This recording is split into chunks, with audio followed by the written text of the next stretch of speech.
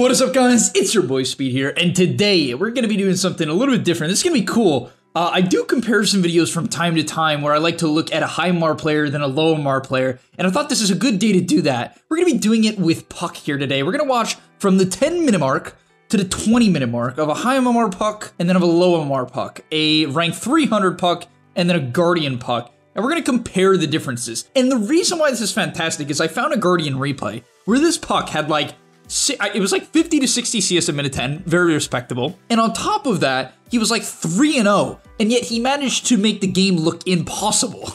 Not really, but he made it much harder than it had to be. And so I want to show you guys the very clear differences so you can improve your gameplay, and let's get into it. But before we do, please smash the like button and subscribe to the channel. It really does, mean a lot, as we put a lot of effort into these videos every single day. And yeah, let's get into it. By the way, guys, if you want to become absolutely broken, well, what you need to do is sign up to the GameLeap website down below right now. The reason why you should do that is because every single day we post a new video there.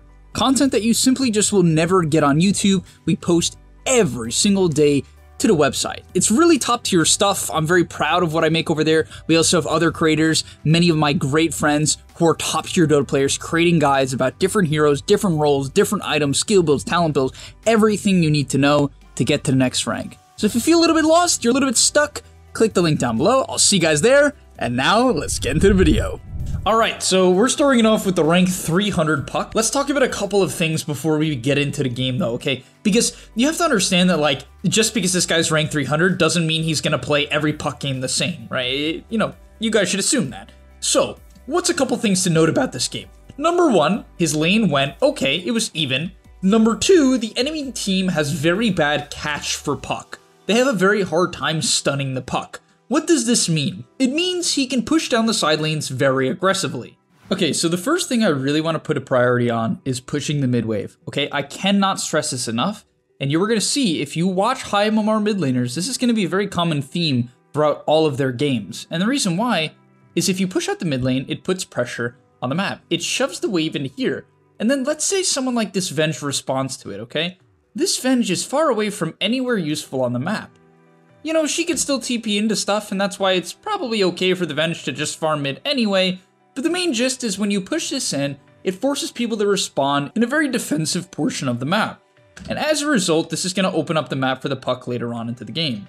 Now in this match in particular, I think he made kind of the determination that, I have this IO Medusa who are just farming. Yes, I do have a Bane and a DK to set up. He basically puts all of his priority being the dead lane shover this game, and it makes some sense. Basically, none of his other heroes are good at shoving the dead lane, right? DK is okay. He's all right, but it's not great. And so for the majority of the game, you're going to see him shoving out the waves. But the main thing here is that Puck wants to shove waves. Just keep this in the back of your head. Anytime you are a hero that easily can essentially one-shot a creep wave, you often should be spending a large time of the game doing that, because it puts map pressure and gets you a ton of gold. It also opens up plays on the map, right? Pushing in waves opens up plays. And we're going to see in the Guardian replay, they don't understand that at all. Players don't get that at all. They just run at the enemy, and that is low skill. So he shoves in bottom, and let's look at the map. Where are their plays?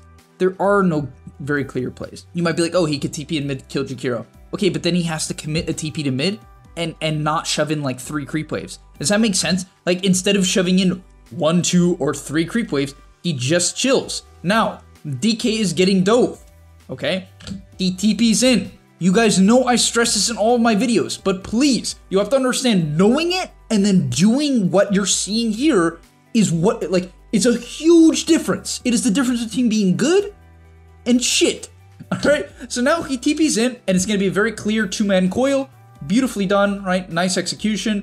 Gets them Jakiro kill, Lycan runs away, DK stays alive, right? Pretty net positive. And the bottom wave has already been shoved all the way in. And let's look at the Puck's net worth. Number 1.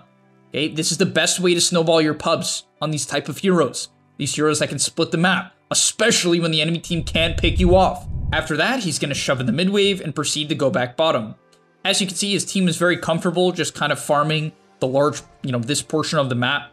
They clearly are okay with just letting Medusa get farmed, and I would feel the same way. I have this hard carry Medusa. The enemy team doesn't really do anything to Medusa. I mean, like, Tinker is good against Medusa, to be fair, but at least they have the Puck to hunt the Tinker in these team fights, and that's how this game's going to play out. So instead, he's going to shove in the bottom wave, basically as far as he can, goes back to base when he's out of mana. I really like that, right? He uses the silence to go behind the creep wave and orbs back to his base. This is like really good efficiency, right? I love this. Man, this is good stuff, good stuff. And now he goes bots. He had the blink queued up, but instead he goes bots. And this is because he knows his playstyle is going to revolve around shoving in the dead lane. At least that's how he's determined he wants to play the game. Whether or not it's fully correct, I'm not even going to get into that. But you could see he's going to be extremely farmed. And I say this over and over again, but this is how you need to play your pubs. You need to make plays that consistently snowball your game. Now, I do want you guys to keep in mind, if you could kill the enemy mid laner 5 times in a row, you should probably do that. If you can just continuously kill the enemy team over and over and over again, you should probably do that. The problem is, people get what I just said. They're like, yeah, I understand, right? I understand. If I can kill the enemy team, I should kill the enemy team. That's obvious. The problem is in the execution. What I mean by that is then when they get ahead, all they do is fight. You'll see with his bots, which is the best split pushing item in the game, he's going to shove in the bottom lane. Gets a dazzle pick off, okay, finds Avenge, clears a wave, steals a bounty rune, right? Now he's going to farm a neutral camp. Good orb usage to farm multiple camps at the same time. Clears another wave, kills a camp. Just farming absolutely everything on the bottom side of the map. Completely enabling his DK and his Medusa as well, right? DK and Medusa are going to have a ton of space this game. And you might be thinking to yourself, why? He's not even killing anyone. Well, to be fair, he killed Dazzle. But the point is, look, Lycan has to respond. Venge has to respond. If they don't respond, what happens, guys? This tower is going to die, okay? It's going to die, and they're just going to outfarm them, right? The Puck team is just going to outfarm this team. And if a fight breaks out, let's say the enemy team dives the Medusa or dives the DK, which are very hard heroes to dive, what can Puck do? TP in, because he has bots.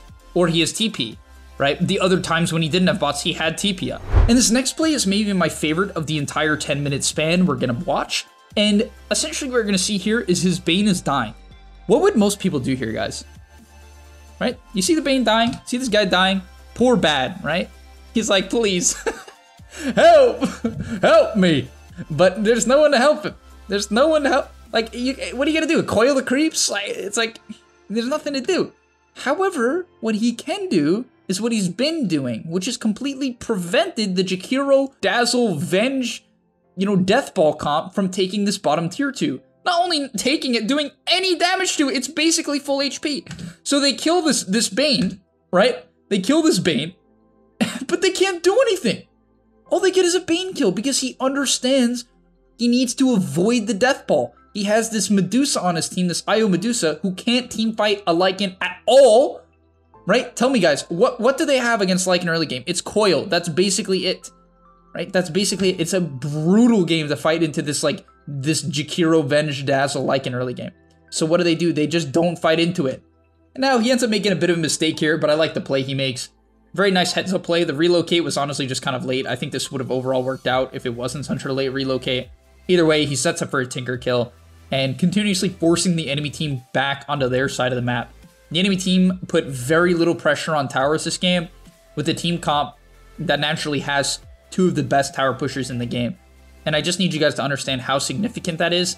With the Medusa and with the DK, he was able to stall the game against the Death Ball team comp. Right, so I feel like he really did a good job of understanding his purpose this game and enabling that purpose. All right, and getting into the 20-minute mark, we're going to see our first major skirmish of the game. They catch the Lycan. Dusa is finally pretty farmed. Just off Scotty, level 15 talent online, which is always a big spike for me. It's just such a big, like, the 30 attack speed is so much DPS, man. It feels so freaking good every time. And yeah, good coil onto the Lycan. Force him out. He dies. Tinker can't really do anything in this fight, so he gets forced out. They kill off the supports. Oh wait, no, that's not even a support. I'm pretty sure that's a safe laner. They kill off the safe laner, and they just slowly pick off the enemy team. The enemy team literally has nothing against the Dusa, and this is a perfect fight selection as well. In their jungle, right? In their jungle, fighting into the DK, right? They went on the DK, which is arguably the worst target the enemy team could have. And yeah, it's just such good fight selection from this Puck. And you can see why he's a ranked 300 player. I even think this is EU, so that's pretty freaking high MMR. That's like 8K, right? 8 point, like high 8K. But all right, now let's get into the Guardian replay. All right, let's get into it. So this is the Guardian 3 Puck. It's some Russian game. What in the world is this? What is this? What is this shit? All right, we're gonna be watching a Guardian 3 puck and see what he does. I'm pretty sure this is even a Smurf. I don't think it's a high MMR Smurf. If it is a Smurf, let's say this is like 2K, then this guy's like 3K or 3.5. The point is, it doesn't matter. The point is, you're gonna watch the inconsistency in gameplay. The decisions he makes they're extremely predictable. They're low percentile plays. Like, they're most likely not gonna work a lot of the time based on the circumstances. Let me let you guys see this, okay? Let me explain to you what you need to know. Let me show you. Okay, so he's clearing mid. This is pretty good. He clears mid. I think he picks up the ace rune.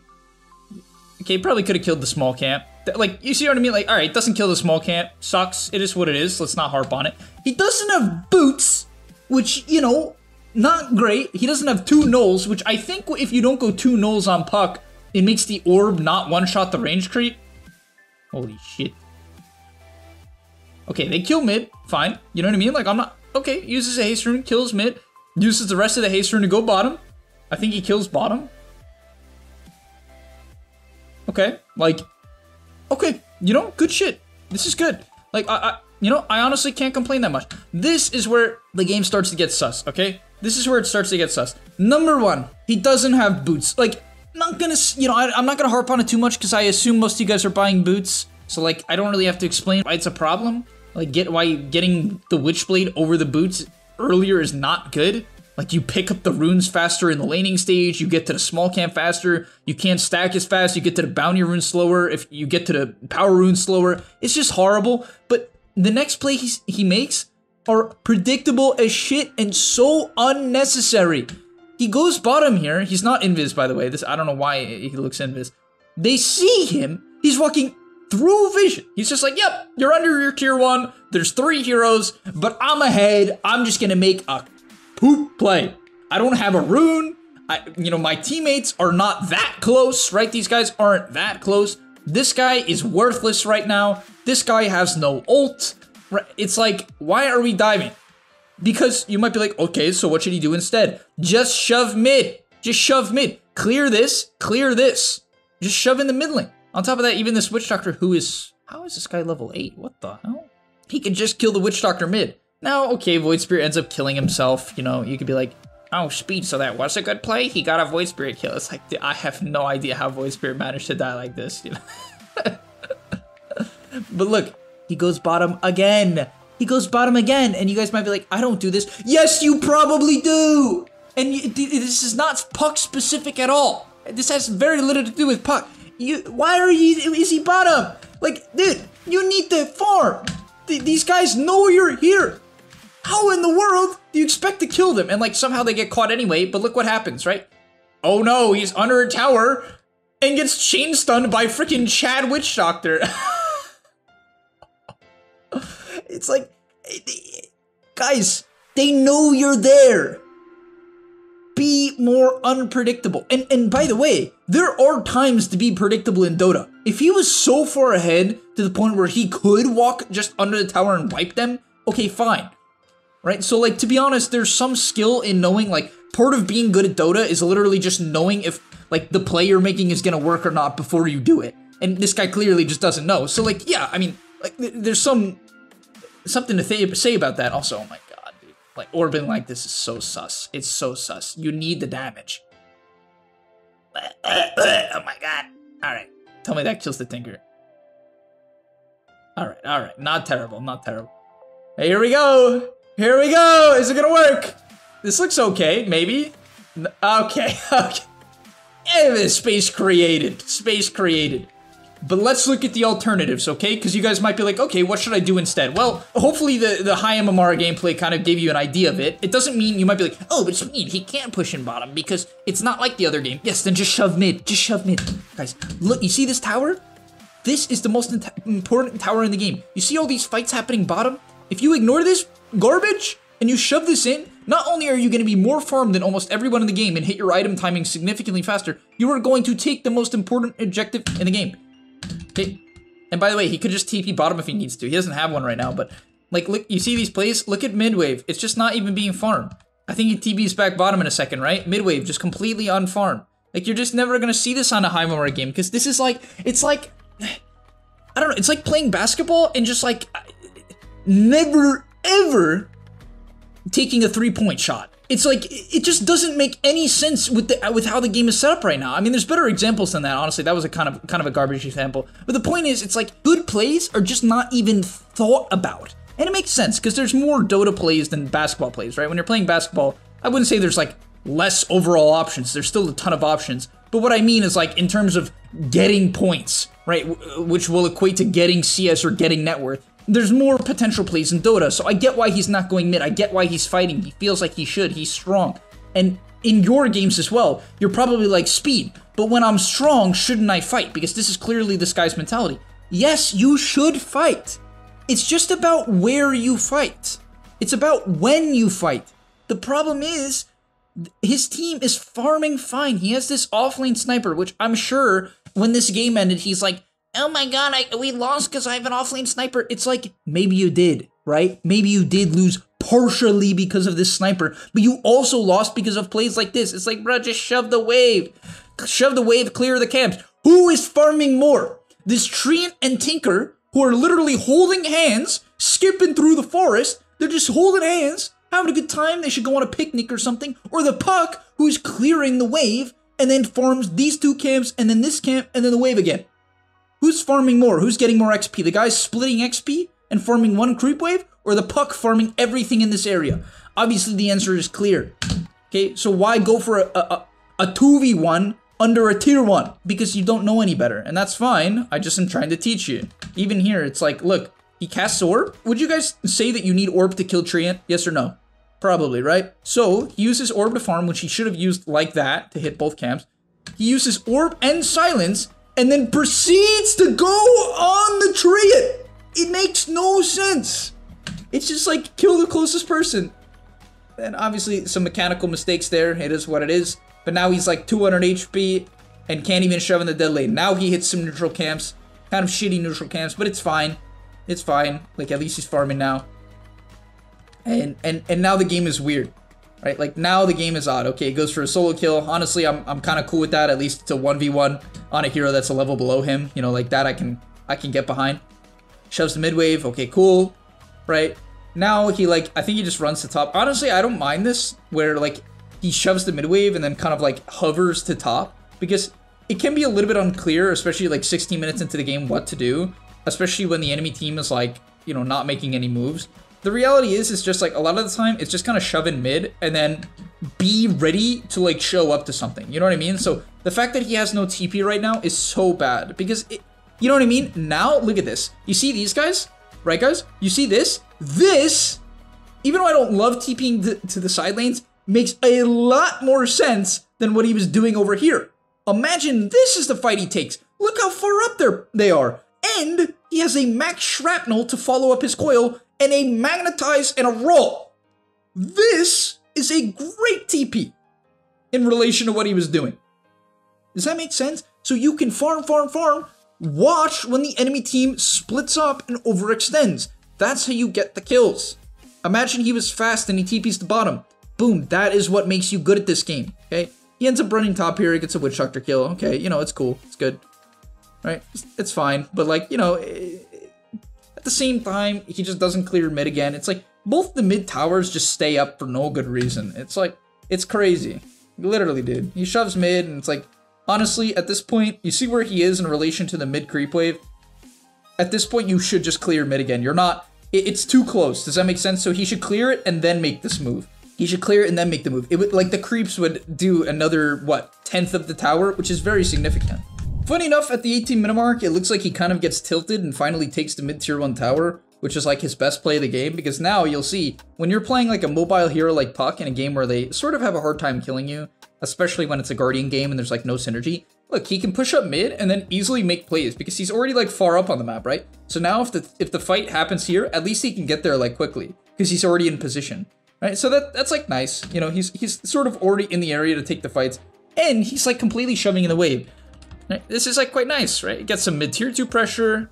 If someone doesn't respond to this tower's gonna get pressured, and he's just out farming them, and he can always look to TP into a fight. Like, this is another situation where if his team was set up, he could TP in, right? Now they aren't set up, so he farms a small camp, like pretty reasonable. Clears mid wave again. Like, honestly, I think he kind of realized, like, hey, nothing's happening. Like, I can't make any moves. There's some truth to it because he has a Wraith King and a Sniper.